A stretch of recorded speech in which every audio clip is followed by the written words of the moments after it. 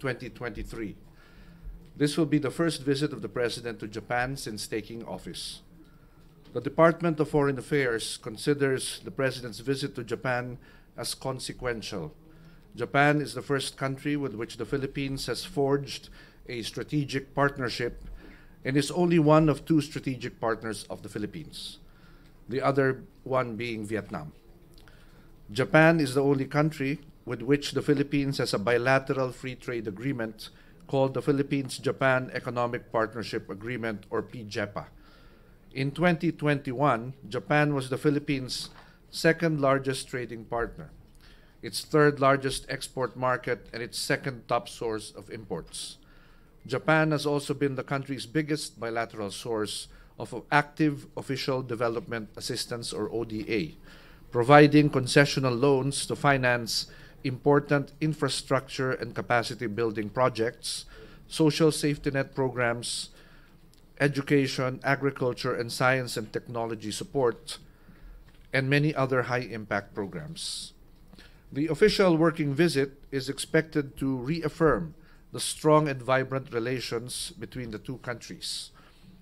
It also seeks to maximize the full potential of the Philippines-Japan strategic partnership in all its aspects and facilitate closer defense, security, political, economic, and people-to-people ties.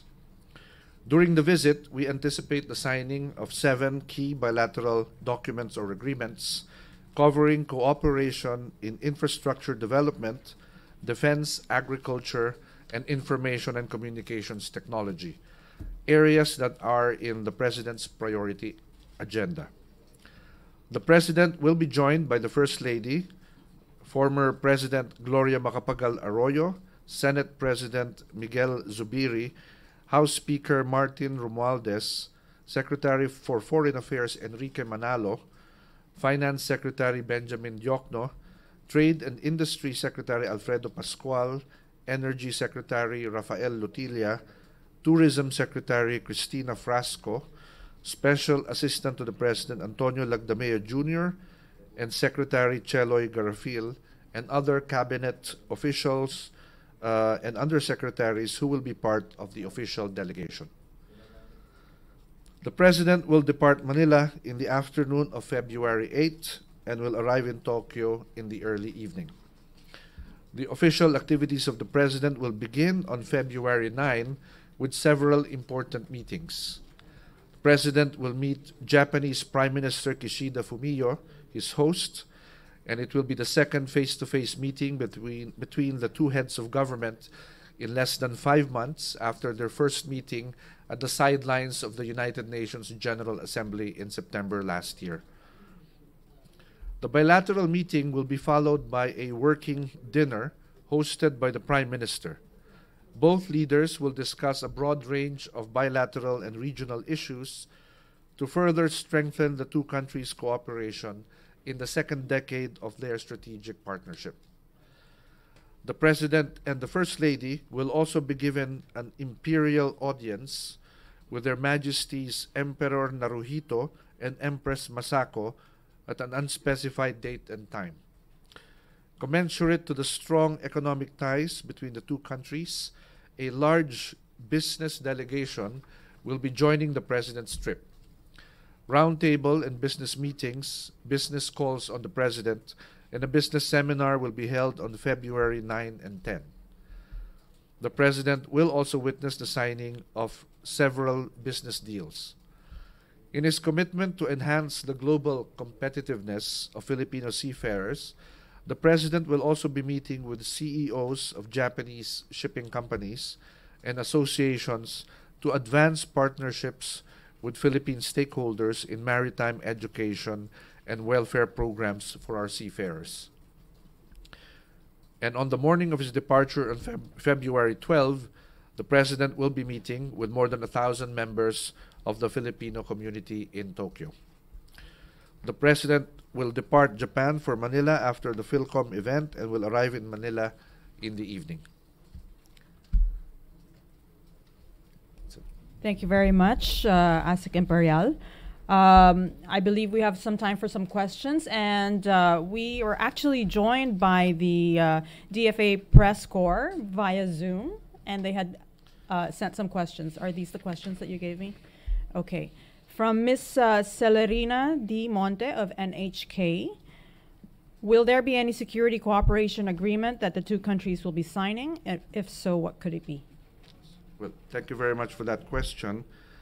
We are expecting the signing of an umbrella terms of reference on humanitarian assistance and disaster relief, or HADR cooperation.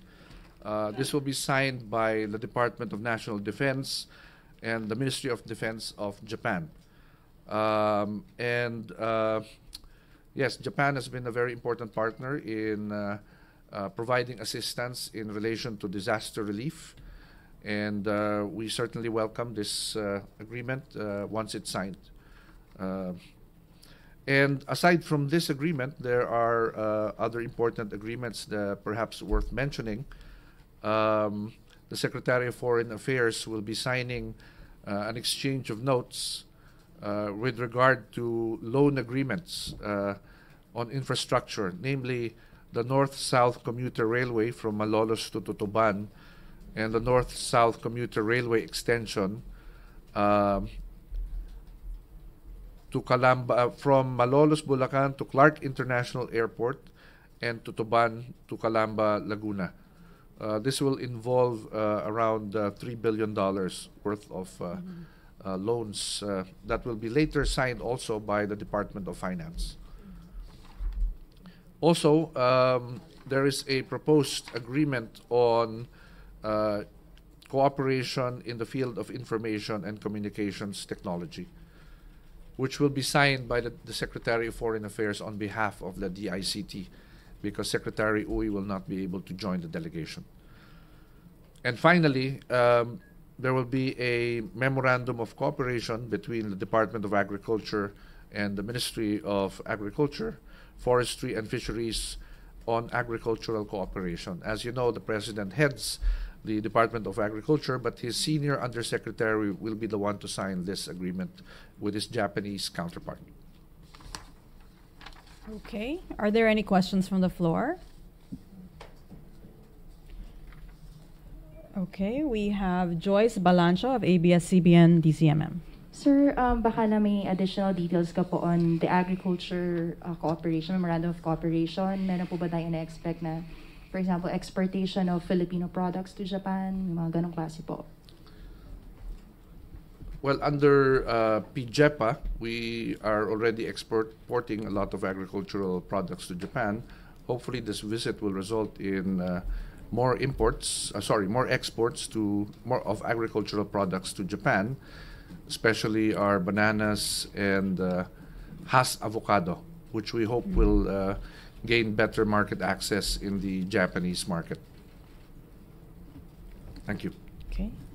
There's another question here from the DFA Press, also from Ms. Monte of NHK. Is there any communication from the Japanese government regarding the Luffy case? And will it have an effect on the President's visit to Japan? Is there a likelihood that the deportation issue of the detained Japanese nationals in the Philippines be discussed during the President's bilateral meeting with FM Kishida? This matter is being handled by the Department of Justice. If there is a decision to deport the concerned Japanese nationals, the Philippines will follow the timeline of deportation proceedings in accordance with Philippine laws. And we feel that this is totally unrelated to the visit of the President. Now, this is a consular matter being handled by the Department of Justice and the Japanese embassy here, and our embassy in Japan with the Ministry of Justice of Japan in Tokyo. So we don't think it will affect in any way the visit of the President, and we do not expect it to be raised during his meeting with his counterpart. Okay, thank you. Any further questions? I think we're good. Well, one more. Okay, Joyce again from ABS-CBN DCM. Sir, after Japan, what will be his next trip abroad? Oh, I'm sure Malacanang will announce it once the calendar has been finalized for his next overseas visit. Hi, sir, madam. Ian Cruz of GMA News. Sir, I know this is a sensitive issue, but will the president raise the issue on comfort of women during his visit in Japan? Yes. We don't expect it to be raised, but the position of the Philippines on this issue is that compensation claims by former comfort women is considered to be already settled, no, as far as the government is concerned. All war-related claims are deemed to have been settled by our 1956 reparations agreement with Japan. No? However, the government will not prevent private claims should such actions be pursued by victims on their behalf or on their behalf. No? So we will not stop, of course, the victims, because this is an atrocious violence against women during the war. But as far as the government is concerned, we have already signed that reparations agreement with Japan in 1956. Thank you. Hi, sir. Good morning. Sir, Maricel Halili from TV5. Sir, just a quick follow-up about the business targets during the visit of the president. Do we have an estimate about the target or possible investment that we can gain from the visit? Well, judging from the size of the business delegation, we were told yesterday that there are already about 150 who have signed up to join the business delegation from the Philippines. And the number of meetings and business activities lined up for the president, we foresee a lot of business deals to be signed in various areas.